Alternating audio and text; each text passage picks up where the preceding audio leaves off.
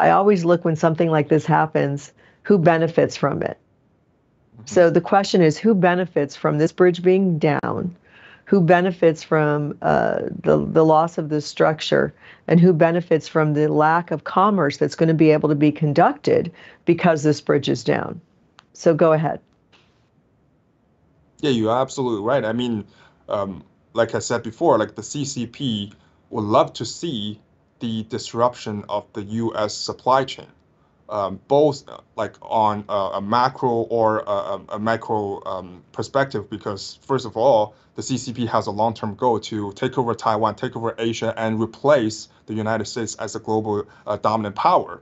That's for sure. But like on a more granular strategic level, I mean, the CCP would love, like you said, to have U.S. business leaders, those globalists on Wall Street and Silicon Valley, to continue to invest in China. Like this, the CCP experience, like now it's the Yeah. lowest point of a foreign direct investment for the past 30 years.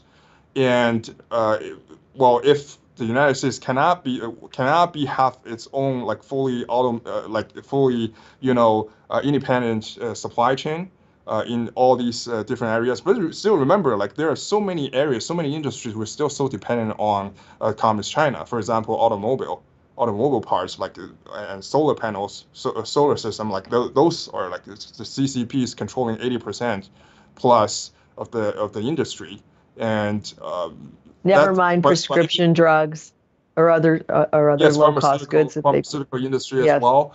And you saw what happened in 2020 after the pandemic, and you're absolutely right. When you look at those individual incidents, the like COVID, the vaccine mandates, all these mandates happening, like the loss of freedom, the disruption of the supply chains, and uh, the money flowing outside instead of inward into like back to United States. All these like who's benefiting from this? What all these interests they're serving the interests of the CCP.